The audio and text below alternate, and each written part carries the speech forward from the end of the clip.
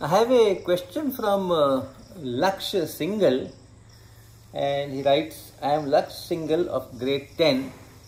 I have just started reading the magnetic effect of electric current and I have a doubt regarding field lines.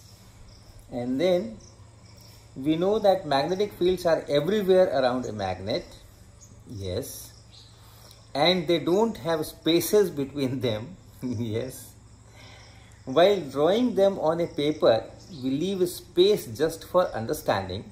But when we do the activity with iron filings and a bar magnet, then why do they have spaces between the fields?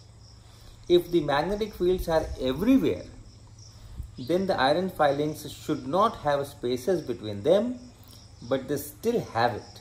Can you please clear the doubt?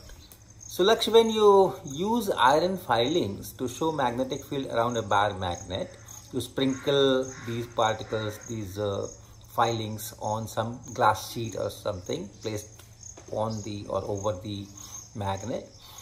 Then since the particles themselves are discrete, they have spaces. If you put 10 particles in some say 1 millimeter square of area or 1 centimeter square of area, there will be some gap. The action of magnetic field is to orient the particle in the direction of the field. So wherever the particle is, gets oriented. But if you don't have particle between at some place, you don't have it.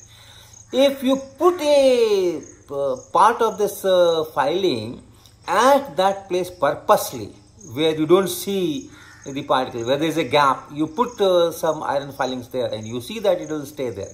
It's not that the field is not there, so it will stay there, it will orient, it will go according to the field directions and you will see the pattern. Then you have so many things, friction, and that's why we tap this sheet, glass sheet.